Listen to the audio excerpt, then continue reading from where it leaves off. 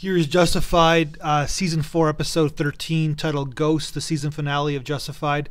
Raylan takes over, takes care of business, does a lot of criminal acts, kills a lot of people, and he does it for the greater good. I was talking about in the last review about, like, you do good things, you do bad things, it doesn't really matter in life. What matters is that what you're willing to live with.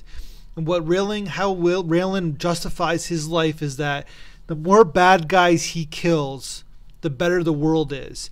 The more bad guys he kills, the basically the worse virus. It's basically for Raylan, these people are viruses in the world. His dad was a bad seed. He figures that his life would have been so much better if his dad wasn't in his life because his dad was so bad. So if his dad was murdered when he was a kid, Raylan's life would be so much better and he would be a better father in the long run. And this is what Raylan's rationalization, this is what the show is all about.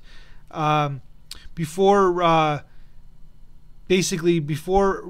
how Raylan did in the past is that he would react to a fight. So he would get himself in these situations so he could react, but he would never basically go right after it. And that's what he rationalized as being a marshal. In this episode, he just basically goes after them and just kills them all because they mess with his ex-wife and kid.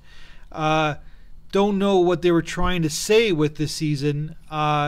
It doesn't seem to have totally come together thematically in this season, but I think it led up to this. What Raylan's willing to do now? Like now he's gonna be a vigilante. Now he's gonna be an outlaw. But we're gonna curious what now he's got a daughter, and we're gonna be curious what's gonna happen in season basically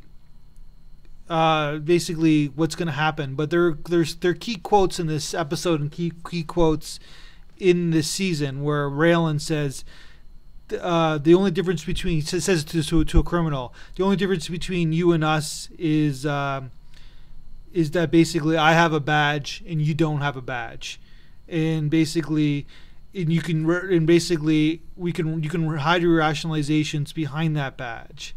And that's kind of the theme of the episode, where Raylan is just like Boyd. Him and Boyd are very similar. He's just like these other people who are criminals, but he can rationalize his behavior outside of his badge. So perhaps Raylan is just as bad as his father is. And that's the whole question, because we get into these things with like Boyd and the dad, and about, because we don't really think Boyd's a bad guy. So is Raylan a bad guy? And I think that's what they're trying to get to in Justified. They're 52 episodes in, 4 seasons. They have a couple more left in them, and we're going to see where they're going to take this show and see if it's going to stand the test of time. That's why I'm reviewing this show. That's why I'm reviewing this season. I think that it has potential because I think it's trying to say something, and hopefully it will achieve its goal in the end. That's my review.